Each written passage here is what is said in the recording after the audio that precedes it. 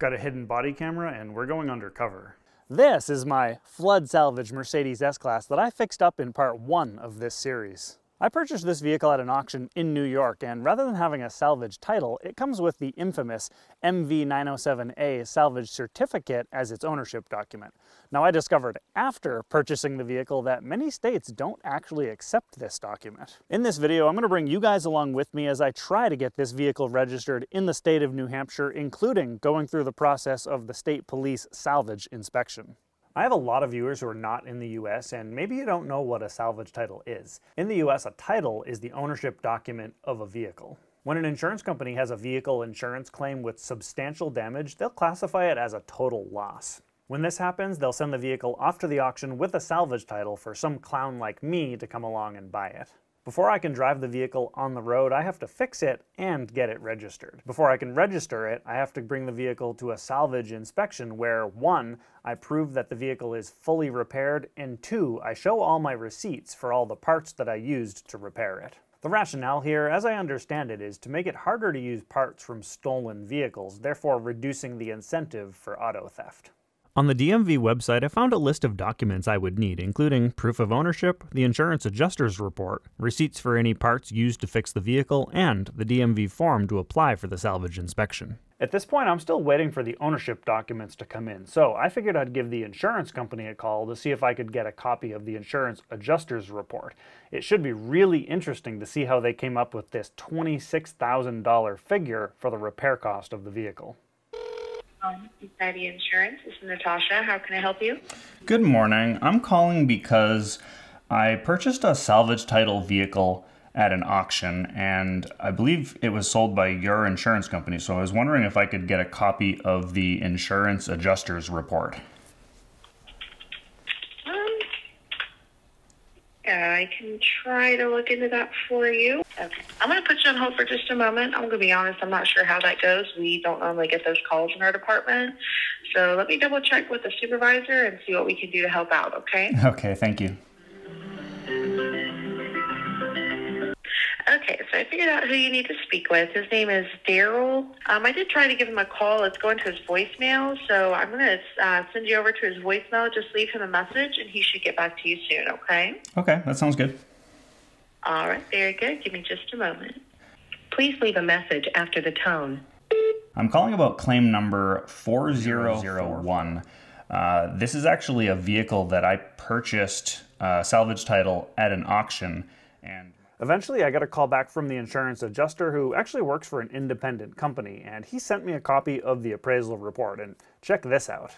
The report shows that the vehicle was in non-drivable condition, and it does indeed list the repair cost at over $26,000. Here are the appraiser's comments. I inspected the vehicle at the repair shop. I observed a water level rose above the interior seats, compromising the interior in the entire electrical system. Festering black mold is present, as photos show. This is absolutely crazy. You can see in a couple of the appraisal photos that the appraiser used an arrow in the photos, but it's pointing to nothing. There's no mold, no water line, the floor looks bone dry and clean, just the way it was when I got the car. The estimate shows a quote for replacing things like the alternator and starter, quite a few control modules, and a bunch of interior components. Remember in part 1 of the series, when I got the vehicle, it was running and driving, and there was no sign of any flood damage. There was a single control module that needed to be replaced due to what I think was minor water ingress through the cabin air intake. I swapped the module with one from my parts vehicle with no programming or coding necessary, and it fixed the issue with the air suspension. These modules are cheap too. I found one on eBay for like 40 bucks. Once my ownership documents came in, it was time to call the DMV for an appointment. Thank you for calling the New Hampshire Division of Motor Vehicles, Bureau of Title and Anti-Theft. Title Bureau, this is... Good morning. I'm calling to schedule an appointment for a salvage inspection. All right, have you made a salvage with us before? I have not, no.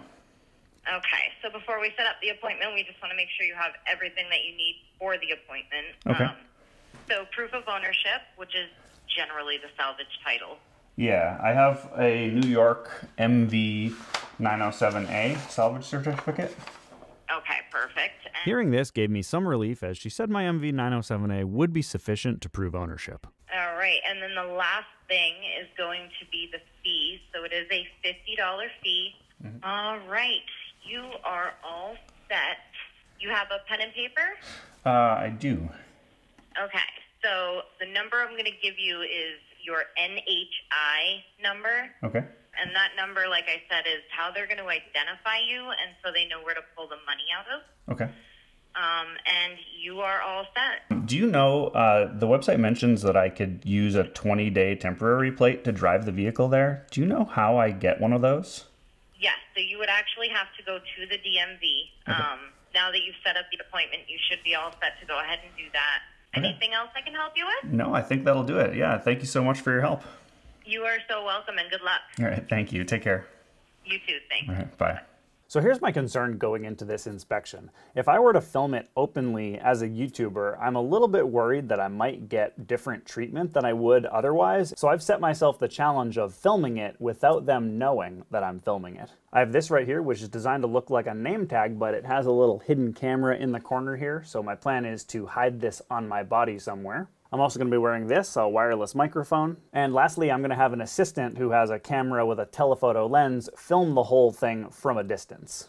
Naturally, the night before the inspection, we got 2 feet of heavy, wet snow. It was an absolute mess. I pulled into the DMV with my hidden body camera rolling.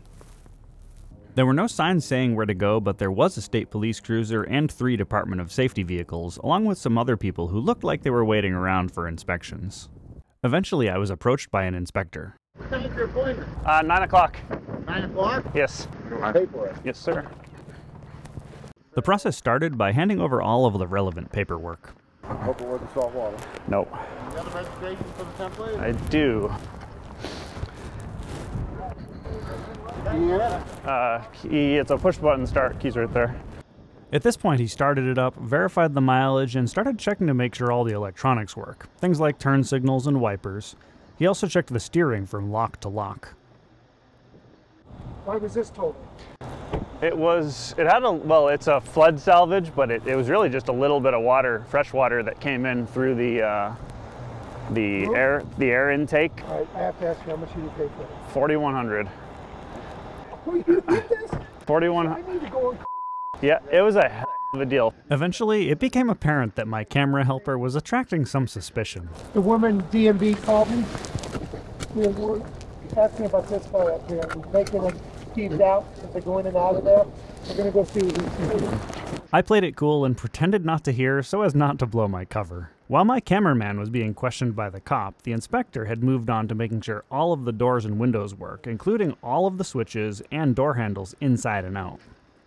Is that gentleman up there, is that your friend? Yes. Oh, okay. The ladies at DMV were a little concerned. Oh, yeah. He's not doing anything wrong. Right. There's nothing untoward occurring. However, they come out, they take breaks, they walk and stuff like that, and it's not customary for them to see a big, tall guy out. Yeah. Given today's climate, you might imagine people are just concerned. Yeah. So I just asked them to hang out by another door. Okay. As I said, yeah, there's nothing untoward occurring. Yeah. However, when people feel, startled or frightened. Understood, yeah. So that's why I appreciate the cooperation. Yep. All right, I'll be right back with you, sir. Certainly, thank you. Thank you, sir. Appreciate that. Thank you. On this title, Yep. write down what parts you took off this car. Okay. The inspector basically wanted me to make a note on the title of my parts car, any parts that were removed from it. All right. Hey, you've never done this before? No, I've never done it. Okay. Your yellow piece of paper, this is your title here, and your transfer here. Mm-hmm. Your affidavit, here's your old title. Yep. You wrote on, and all your other paperwork Okay. is here. That's All yours. right. Cool. So just so this sticker here, as it says on it, if you remove it intentionally, Yeah. it's an arrestable offense. Yep. All right? If you ever sell this vehicle to anyone, do yourself a favor, put it in writing in the bill of sale that it's a salvage vehicle. Right. You're required to by law. Okay. Any other questions? No, I think that's it. All right. Have a good day, guys. Thank you very much. Yep. So by the end of the inspection, I got a form that I was able to bring to my town hall along with the salvage certificate, and I was able to successfully register the vehicle.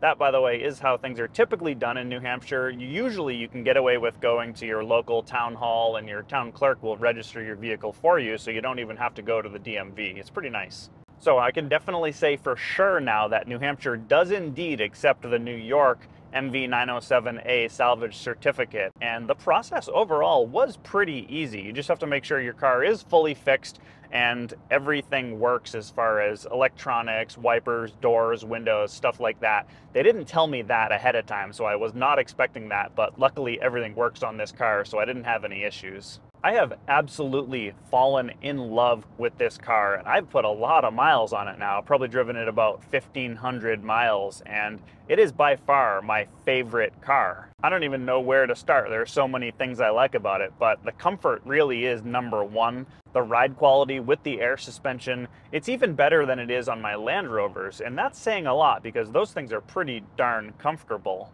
The seats are comfortable with really high quality leather. Even the headrest. Most cars have headrests that are pretty firm, but this one is nice and soft and comfortable. The seats are able to hug you and they're adjustable too, so if you don't like that, you can disable it. The windows have double glazing and there's a ton of noise insulation in the vehicle, so it's super quiet in here as vehicles drive by. You barely hear any road noise at all.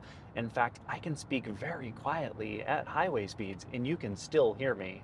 The handling on this thing is really not too bad for what it is. I mean, it's a big, heavy car with a comfortable ride, air suspension, so it's boaty and it is not a sports car, but it's a normal sedan with a fairly low center of gravity, and the handling is, you know, it's totally adequate. It's a lot better than a Land Rover, that's for sure. The speed and acceleration of this thing is nice too. 429 horsepower with a twin turbo V8 and 500 something foot-pounds of torque. When you step on it, this thing really moves, and it sounds good too because it has some flaps in the exhaust that open up when you step on it, so you get that nice V8 noise when you want it, but when you're cruising on the highway, it doesn't make any noise. It's very, very nice. The brakes are good, everything is laid out and thought out well in the vehicle. I really can't imagine having a better vehicle than this unless I spend way more money. Where this vehicle really shines is long road trips on the highway where the miles just fly by. So what's coming up next? I've been working on a diesel sailboat engine for a friend, a little bit of a change of pace for the channel, but there'll be a video coming out on that at some point. My dad is looking for a new truck, so I've been keeping an eye out on the auction sites for that. I convinced him to go with a GMT 800 Duramax, so for those of you looking for more diesel truck content, there should be some more of that coming up at some point. And then lastly, my gooseneck trailer build. I am planning on getting back on that pretty soon now that the snow is melting, so stay tuned for that. Thank you guys so much for watching, and I'll see you in the next video.